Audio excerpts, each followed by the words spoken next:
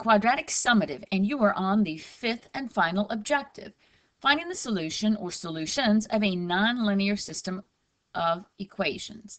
This could mean a line and a parabola, a circle and a parabola, two parabolas, etc.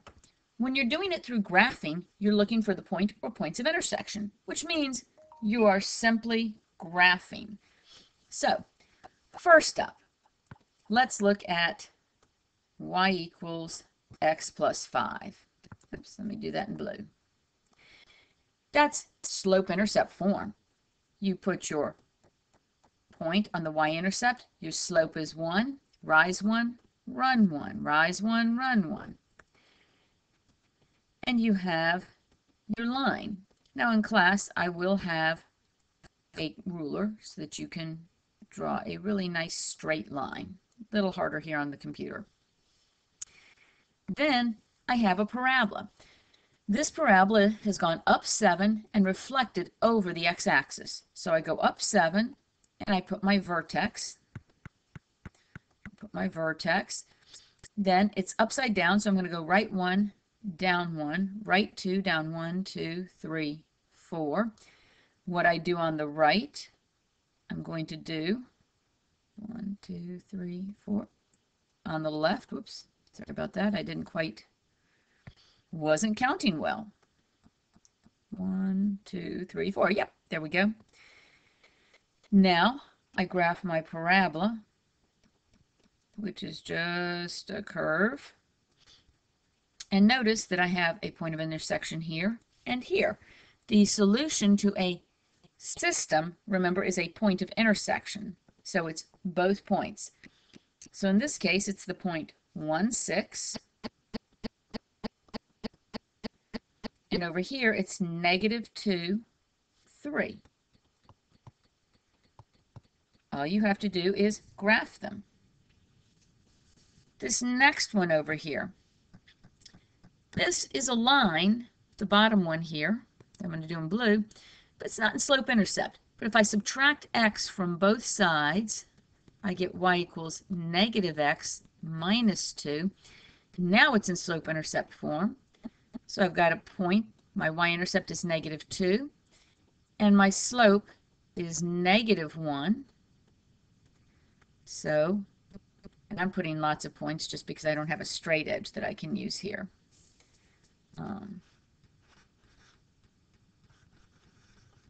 Which means it gets kind of curvy crazy. All right, then I've got my parabola. Now this parabola, first, it's in standard form, so I need to use the x equals -b over 2 times a, or -3. This, I'll do a little dashed line here, is my axis of symmetry. Now I'm going to put -3 in for x, so y is equal to -3 quantity squared plus 6 times -3, oops, plus 4, don't know why that just jumped. And when I plug all that in, I get -5. So my vertex is -3, -5. I put my point here. A is equal to 1. So it's not reflected, and there's no stretch or compress. So I simply go right 1, up 1, right 2, up 1, 2, 3, 4. What I do on the right, I do on the left. Remember, I can also go left, I can go right 3 and up 9, which means I can go left 3 and up 9. And I have to always take my graph until it goes past the other shape. So now I can tell that at -6, 4, I have a point of intersection. And at -1, -1, I have a point of intersection. Solving by graphing is not bad. You just have to be able to graph them correctly. Next up, we have two parabolas. The first parabola up here has simply gone down 9, so we'll come down here to 9, put our point, and right 1, up 1, right 2, up 4, right 3, up 9. What I do on the right, I do on the left. And I graph it. So the first one's pretty easy. The second one, it's not terrible, but it's not in standard form, or it's not in vertex form, it's in standard form. So x is equal to negative b over 2 times a. So this winds up being positive 3. Now I'm going to put 3 in. So y is equal to 3 squared minus 6 times 3 minus 9. And when I put all that together, I get negative 18. So I come out here to 3, and I come down to negative 18, and I put my point. A is equal to 1, so it's simply right 1, up 1, right 2, up 1, 2, oops, 1, 2, 3, 4, and then I can go all the way up 9. What I do on the right, I do on the left. And notice, I have my point of intersection. And the purple is going to keep going up faster than this. So they're never going to intersect again. So they intersect in that one spot, which happens to be the point 0, negative 9. Great. Now we're up to the very last one. So for this one, they're both in standard form. Neither one of them are in vertex form. Well, this guy up here, okay, x equals negative b is going to be 6 over 2 times negative 1. That's going to give me negative 3. Then I'm going to put negative 3 in. So y is going to be equal to negative 3 quantity squared is 9. That'll be negative 9. Negative 3 times negative 6 makes that plus 18 minus 11. And this gives me negative 2. So negative 3, negative 2 is my point. A is equal to negative 1, so I go upside down. So right 1, down 1, right 2, down 1, 2, 3, 4. What I do on the right, I do on the left, and I draw my curve. Then this other one, x equals negative b over 2 times a. So that's equal to 2. Then when I put 2 in, I get 4 minus 8 is equal to negative 4. So at 2, negative 4, I put my vertex. Right 1, up 1, because a is 1. I put over here, a is equal to 1. So right 1, up 1, right 2, up 1, 2, 3, 4. What I do on the right, I do on the left. And notice these two parabolas, they never intersect. This one, as it goes farther and farther to the left, it's never going to touch the green one. The green one's never going to touch the purple one. So in this case, there is no solution. If they don't intersect, there is no solution. There's no point that will satisfy both of these equations.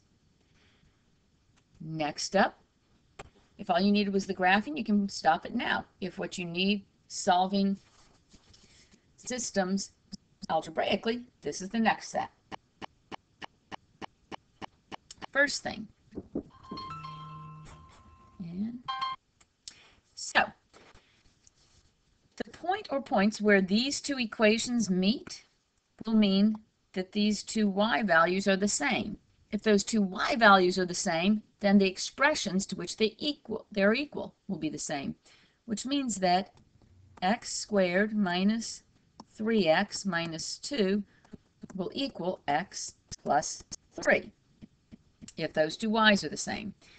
So now I can subtract x from both sides, and I get 4x. I subtract 3 from both sides, and I get minus 5. Now I can factor this. X minus 5 times x plus 1 equals 0. Remember that I'm looking for factors of negative 5 that will add to negative 4. That would be negative 5 and 1. So x is equal to 5. X equals negative 1. Now here you've got to be careful. Don't just stop. Because remember that the solution to a system is a point. So I need both the x and the y.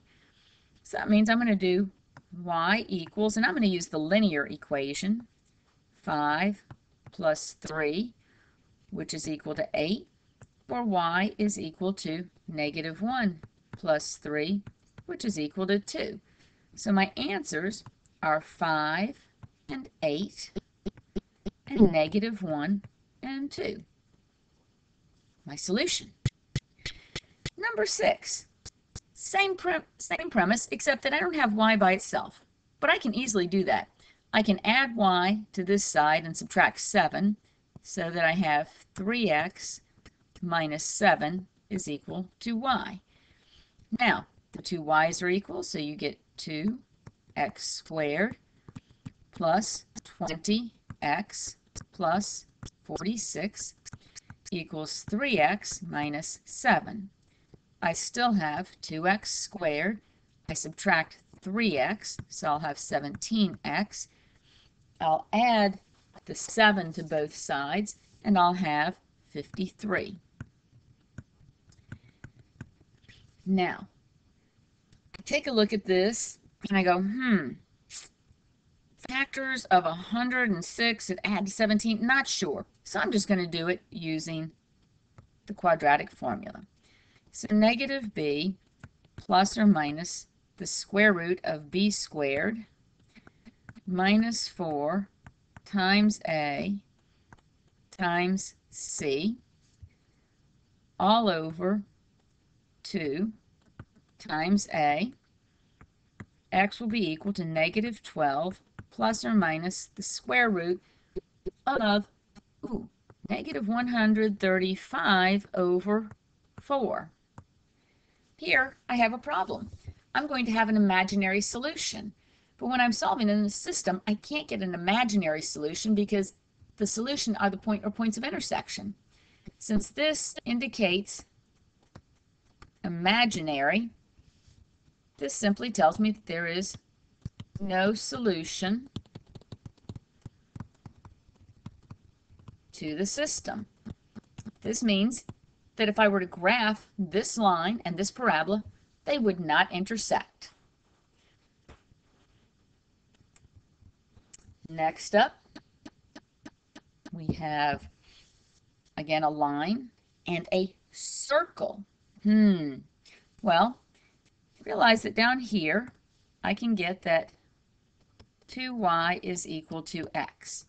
I don't have an x or a y up here. I have x squared and y squared. So if I square both of these sides, x squared is equal to 4y squared. So I can substitute in 4y squared for x squared. So taking this top equation here, I have y squared minus, and this is going to be x squared,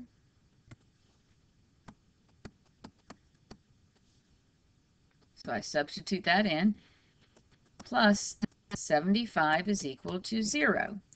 This becomes negative 3y squared. I've got 1y squared minus 4y squared is minus 3y squared, plus 75 is equal to 0.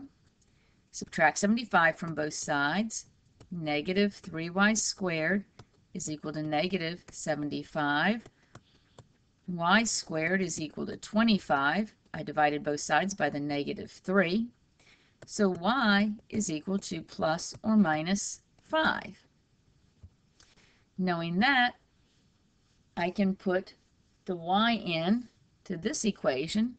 So 2 times positive 5 is positive 10. So I've got 10 and 5.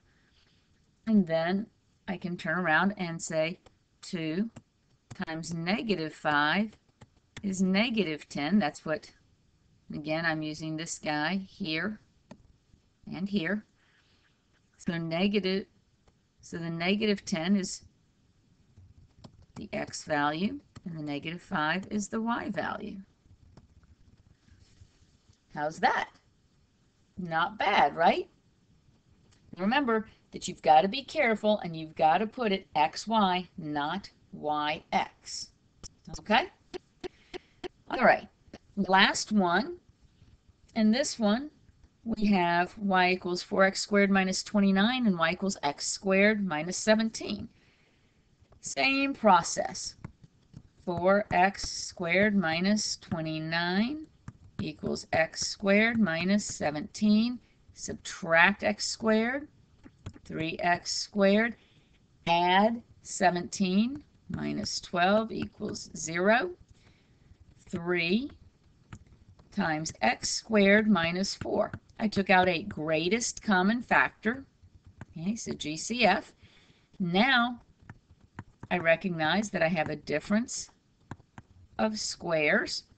So 3 times x plus 2 times x minus 2 is equal to 0. X equals negative 2 or 2. I can do y now. Y is equal to negative 2 quantity squared minus 17. That's equal to 4 minus 17, which is negative 13. If I also do y equals 2 squared minus 17, I'm going to get the same thing. So notice that x is plus or minus 2, and regardless, y is equal to, oops, I've got my negative there, negative 13. There you have it. You've now completed the entire review for the test. Good luck!